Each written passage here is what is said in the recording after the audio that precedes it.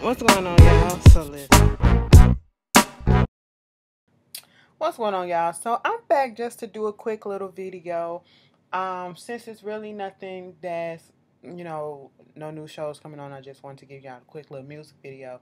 So earlier this week, I should say probably Friday, Saturday, a new album came out. Not necessarily an album, a EP with June's Diary. Now, if y'all don't know who June's Diary is, I'll say like a couple of years ago or so, Kelly Rowland had this TV show with BET, and they gave her her own little, like, it was like a little reality show, and she was searching for the next girl group, and it was almost like American Idol type, but not necessarily American Idol type. I would say like making a band.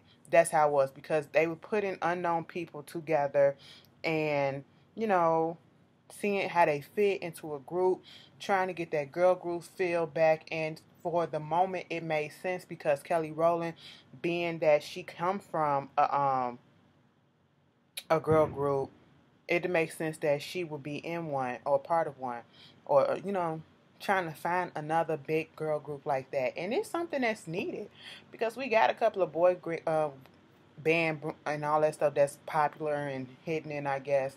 But we need to get back to the black boy groups and boy bands, I should say, and the black girl bands and stuff like that. But one of the main things and the main issues with this is that if you saw the process of the show, I think it was called Chasing Destiny. Yes, I watched the whole thing and I was so mad. I was so mad. I'm sorry, y'all. I'm trying to find the stuff. Where is it? I was so mad that they decided to, you know, I don't know if it was Kelly who decided not to come back, but I do know some internal issues that was going on between Kelly and Frank, which is why people get confused about how come they're not out as much as they should, and they're not where they should have been. And Kelly did this and Kelly did that. Kelly's not over them no more. It's Frank. And from what someone told me, Frank and Kelly got into it in some issues or whatever, and it was more so of him not letting her do what she's supposed to do, and trying to take over anyway. And so I guess it was a little disrespect on his part to her, and so she just had to let that shit go, and that's very much unfortunate. But I have been seeing, Frank, the main one, out here promoting them. I've never seen Kelly say anything about them. Probably mention happy birthday late to them or whatever. But other than that, no. And it's so sad that the show didn't come back for a second season, because it was actually a good show. And I feel as though if it would have came back for a second season, I think they would have had much more success than they have had so far. They would have been so much further. I just want them to, we shade them a little bit, because every time we used to see June's Diary, they're singing cover songs of other people's stuff, and they probably sprinkle in a song or two here and there, but they're singing cover songs, and I was like, I don't want a cover band. And the sad thing about it was, they have beautiful voices. Like, these girls can really fucking sing, okay? And I think one of the biggest things that they was a part of so far in their career was being a part of the Escape tour, and being one of the many opening acts that there were for Escape. And I think that was good on their part. I mean, I'm not going to lie. I didn't see them. I didn't come there early enough. I wasn't trying to. I'm not going to lie about that. But because I just didn't want to hear cover songs and all this other stuff. I want to see them when they have their own material to sing. And now it seems as though they're putting out more material for their own selves, and now they have an official EP out. And if they were to come to Chicago, I would hook up and go to a show and see how they are really, because I've heard nothing but good things about them when they perform live. Like I said, I was smitten and taken by the whole the whole series that came on Chasing Destiny, and putting them together and seeing them and their struggles and who they really are. And I really had high hopes for them, and I really thought they would have had an album out by now. And they would have been doing something, because I mean, you got somebody like a Kelly Rowland behind the wheels. You know what I'm saying? And it just didn't happen the way that they needed to. But I feel like this is a stepping stone because now they finally putting all their energy. They didn't slack off. Frank was trying to do what he trying to do. Um, they finally got this EP out. It's an official EP, so therefore I feel as though this is a stepping stone. It may not seem like much to most folks, but it's a step, okay, to probably get them to some more exposure. They was on Epic Records. I heard that they got dropped from Epic Records, but you know they need a team. They need a better team. They need somebody who actually really cares. Somebody who is gonna go full force. Frank can't do it all. Okay, the girls can't do it all. They need a real ass team and better management and all that to help get them to the place that they need to go because voices like that is something that's needed. It's something that's needed. And I will say I'm saying all this because had I not seen it on Twitter, just one tweet on Twitter that popped up on my timeline Friday, I wouldn't have known that the EP came out, that an EP was in the works. I wouldn't have known that. And so I went on ahead and listened to it. And once again, it's all good music. The EP is not bad. It's like 6 songs, and they're all good. Good Time, Take Me, Have You Ever, His Phone, All of Us, Hurt People. Those ladies' voices together, their harmonies and everything, it all meshes well. Okay, the arrangements and everything all meshes well. I don't have anything negative to say about the album. I just wish them the best and I want them to succeed. I really do. Like I said, we shade them. We shade them. Ain't nobody gonna lie about that. Cause baby, listen, look, when we heard that their names was gonna be June Diary, we was like, June's Diary. What type of fucking name is that? But bitch, it grew on us, okay? You know, so it is what it is. I wish them girls the best of luck. I want y'all to go out there. If you're not gonna buy it, at least stream it. Give them a stream. You know what I'm saying? Give them a play. Give them a listen. It's only 6 songs, okay? I don't vouch for people that are bullshit. You know what I'm saying? I don't vouch for people that are non-talented or anything like that. So give them a chance. You know what I'm saying? Another little update. Since I'm doing this music video, Teyana Taylor. First of all, let me just do Drake right quick.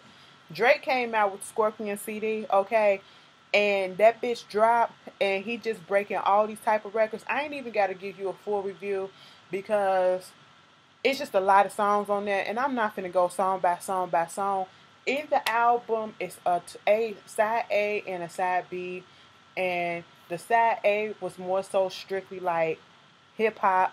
It's the old Drake, if you ask me, that we came to love. You know, he's not on there doing that fake ass Jamaican accent and all that stuff.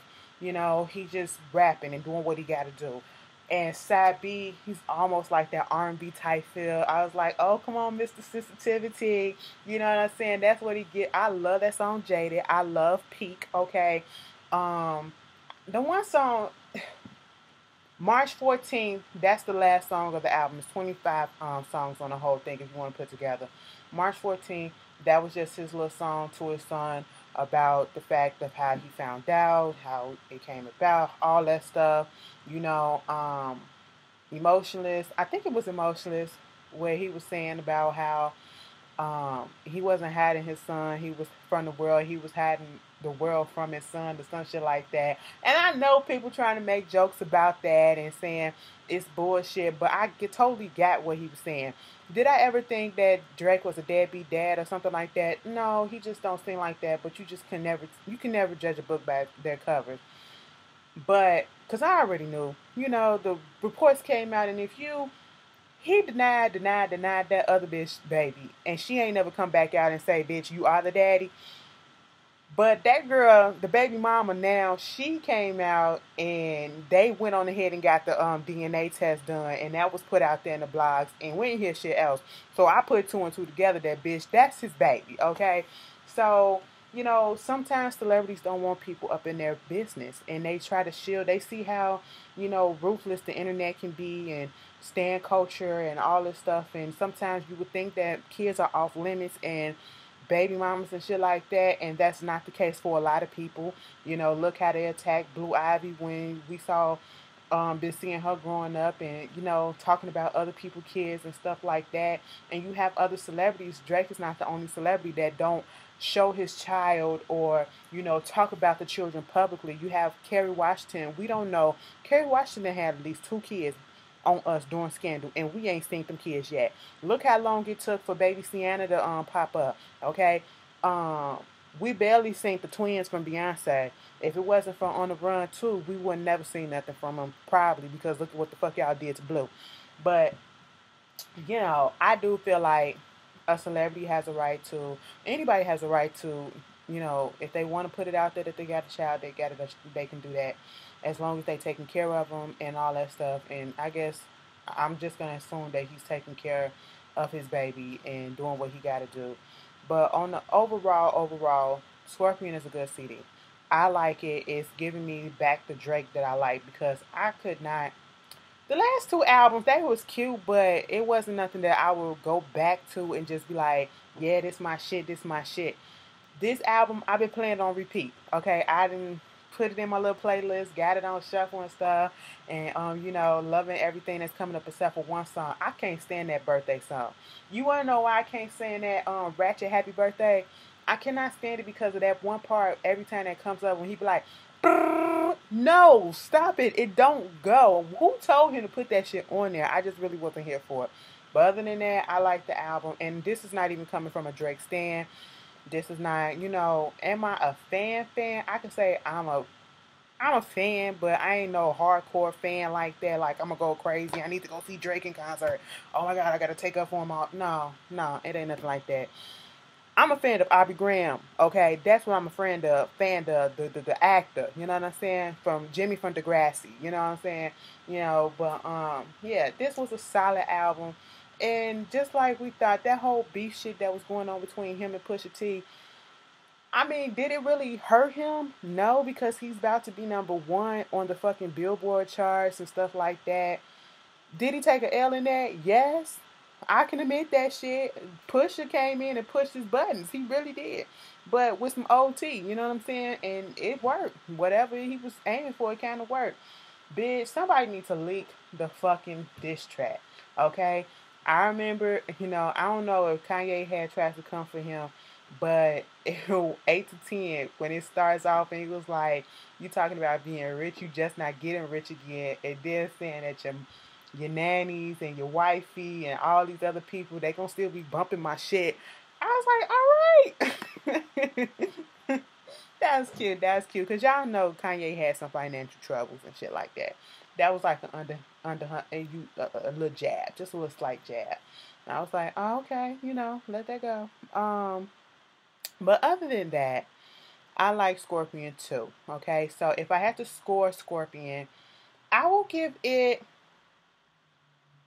I give it a 9. I give it a 9. You know, Mainly because I couldn't stand that Ratchet song. That Ratchet birthday song just, ugh. Brrr. For some people, they probably say that the album is boring, but I like it. I like it. I don't like too much of the shit that be coming out today, especially when it comes to the hip hop or whatever. But this is my speed. This is my speed. I'm really cool with it.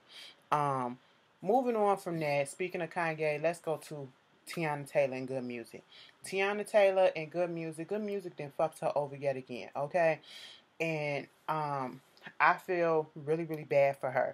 I feel bad for Teyana Taylor because of the simple fact that she is a talent, okay? And right when people are starting to notice how much of a talent she really is, and people, and believe it or not, there were people who were hyped about her album and was waiting for her album to come out because they loved that 7 album, which I was one of those people, and we thought that the album was going to be so bomb, and it really wasn't. And I was being nice in that review when I did. I said it was cute enough. It was cute enough. It wasn't great. It was okay. I still listen to it. And it's good enough for me to listen to multiple times, but I still don't love it. And just like I thought, and just like I said, it felt like something was missing. And kind of find out the album wasn't complete. You know, they fucked her over and put out an incomplete album. You did this rollout for Nas, you did this rollout for Pusha T, for Kanye West, and none of their albums or no one else is complaining about how the albums don't feel full, or we're going to bring out a re-release because it's not the way that we thought it was going to be, and all this stuff for nothing. But when it comes to Teyana Taylor, all of a sudden the album's not complete. We got to do a re-release. It's going to come out in the next week. You know, then we get an update basically saying that we ain't finna get no Keeping the Same Energy official re-release. And I was just like, that's fucked up. And at this point in time, do anybody even care anymore? Drake then came out and just demolished the charts. Do we even care for the re-release at this point? And to be quite honest, at this point, because Drake then came out and other people that the big names are coming out this summer, okay? You had Jay-Z and Beyonce come out of fucking nowhere, which we kind of knew was going to happen because of the tour. Then you had Drake. You're going to have Nicki, you know, and maybe some other big pop artists that's probably gonna come out too. Ariana Grande about to come out, I think. You know, don't nobody care. It's like Teyana Taylor album finna get lost in the motherfucking sauce, and that's fucked up. That's fucked up. Her shit should have came out in the spring, to be quite honest. You know, who was coming out in the spring? Barely nobody. You know, and then like I said, if you're gonna put out something, I would rather you take your time and push that bitch back as many times as you need to make sure it's all completed. Okay, to make sure the clearance of the samples are done. And if you can't do that, you can go back in the booth and rework the song and make it a full complete song or whatever. The fans will understand. You know what I'm saying? It'll just make the anticipation for it a little bit more, and therefore you would think that people would try to go out there and be like so thankful when it comes out. So, and not having this mixed reaction to it because it's not completed. And I just feel like Teyana needs to get off for good music at this point. Find another label that's going, if you want to find another label, a major label, find another label that's going to actually treat your ass right and treat you like you deserve to be on the same level as certain artists and have that same type of hype. Like, I don't know. It's just, it's embarrassing. Okay. But y'all tell me how y'all felt about all of that. And I will see you guys later. Peace.